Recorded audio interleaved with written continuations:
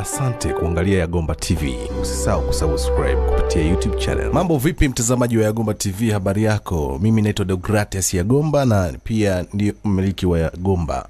Na lengo hasa ni kuweza kupa mafunzo ya ujasiriamali ambayo utaweza kujifunza, tuweze kupeana elimu kwa pamoja na tuweze kusaidiana pale panapowezekana, ili kwa yule anaweza kujikwamua kiuchumi basi aweze kujikwamua kiuchumi.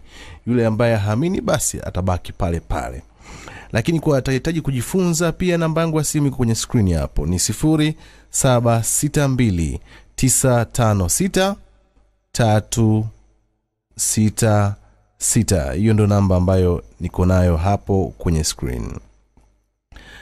Na napatikana katika platform zote, YouTube Yagomba, upande wa Instagram Deogratias Yagomba, Facebook Deogratias Yagomba.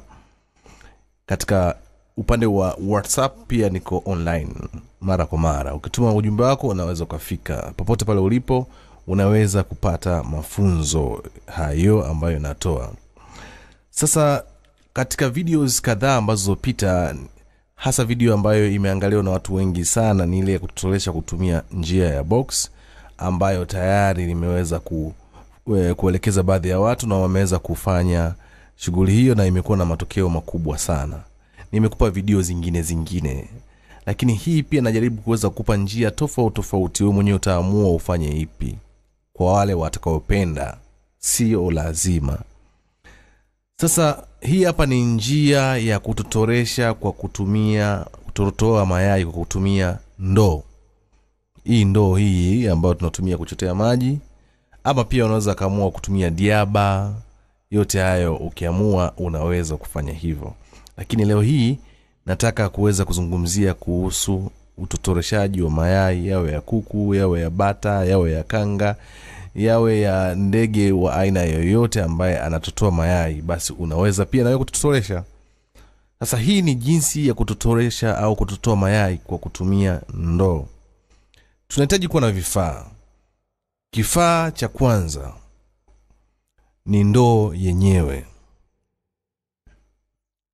Hiyo hapo ni kifaa nambari 1 kabisa, ambayo ndoo hii ndio inatusababisha tuweze kupata kwamba hii ndio mashine yetu ambayo tunatotolesha kwa kutumia ndoo.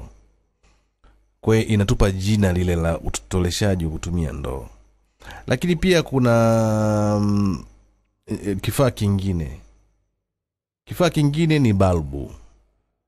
Hii kidogo na changamoto kwa wale ambao niweza kufundisha kuhusiana na kutotolesha kwa njia ya boxi pamoja na chemli. Hii kidogo hii ina changamoto. Kwa upande wa chemli kidogo ni changamoto kidogo. Lakini ukitaka vizuri ni bora tutumie balbu. Kwa hiyo kifaa cha pili ni balbu. Kifaa cha tatu ni maji. Na kifaa cha 4 ni mayai. Hivyo ndio vifaa ambavyo tunahitaji kuweza kutengeneza. Lakini kuna sifa za mayai ambayo yanafaa. Kama huwa ninavyosema, sio kila mayai yanafaa kwa ajili ya kutotolesha, kuna mengine yanafaa, mengine hayafai. Lakini vile vile pia kifaa kingine ambacho tunahitaji kuweza kutengeneza mashine hii ya kutotolesha mayai kutumia ndoo, tunahitaji kuwa na kipima joto, wanasema thermometer. Kazi yake ni kupima kiwango cha joto. Kwa hiyo kinatusaidia kuweza kutambua kiwango cha joto kilichomo ndani ya mashine yetu. Kuna namna kupima, likizidi kuna ishara inaleta, likipungua kuna ishara inaonesha. Kwa hiyo kuna utaratibu wake namna ya kuweza kukioperate kiweze kufanya kazi. Kifaa kingine ni wavu. Kuna aina ya wavu inabidi tuitumie, wavu ambao tutaelekezana baadaye kwa upande wa wavu gani wa aina gani tuweze kutumia na unakaa sehemu gani. Lakini kifaa kingine ni kitu chenye ncha kali. Inaweza kuwa labda ni dispis au labda ni kisu. Yes, kitu chenye ncha kali. Hivyo ni baadhi ya vifaa ambavyo tunaweza kuvihitaji katika kutengeneza hii mashine ya kutotolesha mayai kwa kutumia ndoo.